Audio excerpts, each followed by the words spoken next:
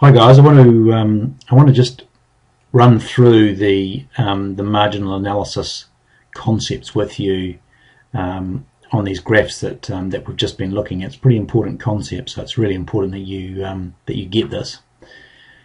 Thought I'd just start by looking at the graph in front of us. You'll notice that I've now plotted the marginal cost curve on top of the marginal revenue curve. And it's been a while since we did marginal revenue curves, but you'll recall that the marginal revenue curve, which for a perfect competitor is the same as its demand curve, the price curve, and the average revenue curve. And of course, it is perfectly elastic for a perfect competitor. So this perfect competitor faces a price in the market of PE, which is clearly also its marginal revenue. Now I've chosen a quantity, well I haven't chosen a quantity, there's a quantity indicated on the graph which is a quantity I've described as Q max. Now Q max, it's another way of saying the quantity where the perfect competitor will maximize its profit, and it happens to coincide with the point where marginal cost cuts marginal revenue, or another way of saying that is where marginal cost is equal to marginal revenue at the price PE. So this is a really important concept, okay? So what that says is that that's the unit that the perfect competitor should produce up to. So don't make any more units than that, and don't make any less units than that. Make that many units, because it's that unit where the marginal cost is equal to marginal revenue. Now let's see if we can understand why, and I think the best way to do that is to look at positions both below and above that position. So let's have a look at a position first of all below that position. Okay, well what we've got here then is a sort of a random quantity. Now I'm going to grab a pen here and let's get that guy. A random quantity Q1. Now clearly Q1 is below that position we'd identified as Q max, and Q1 is just an invented position. But you'll notice at Q1 the cost of making that unit is represented by this marginal cost here, okay, which I've called MC1. That's the cost of making that unit. Now the revenue from that unit is clearly PE, because a perfect competitor gets the same price for every unit. So for that unit, the perfect competitor receives price of PE as a cost of making the unit of MC. So therefore, the gap between the price and the cost of making that particular unit, and let's highlight that with a bracket, is the marginal profit of making that unit. Okay, so that makes sense. So marginal profit means the profit that they made on making and selling that unit gets accumulated on top of all the profit they've made for the previous units that the firm has produced and sold. Okay, well that's fine.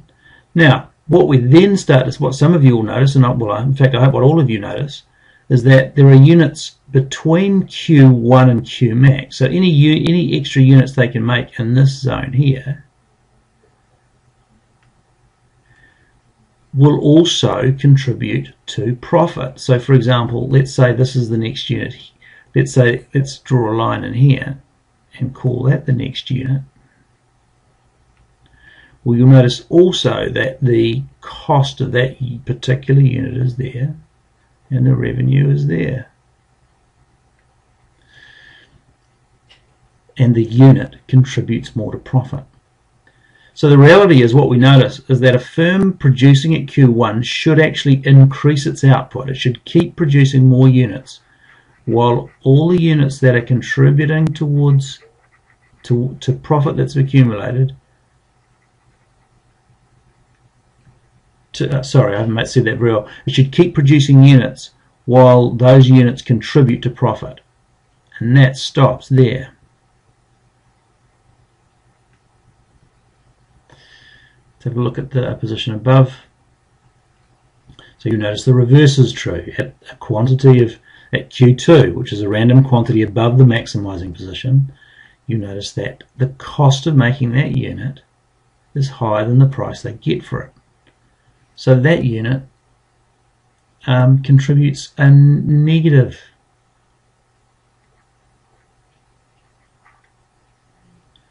No, I can't write very well with this thing, sadly. That's a negative, that contributes negatively to profit. And so the firm shouldn't make that unit.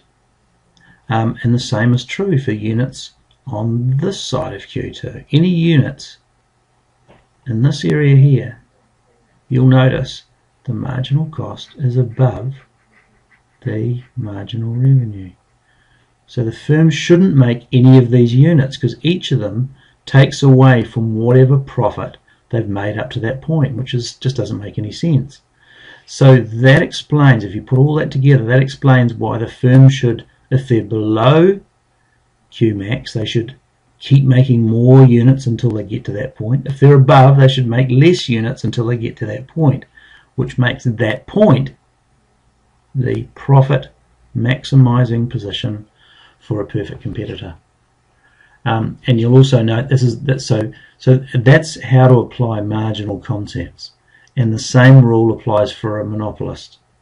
You've just looked at the graph for a monopoly in the slideshow, and that showed you that at the position where marginal cost intersects marginal revenue, that is also the profit maximizing position for a monopolist. The only difference is, and it's an important one, the the line runs up through the point where they cross and right up to the demand curve. Okay, I hope that was useful.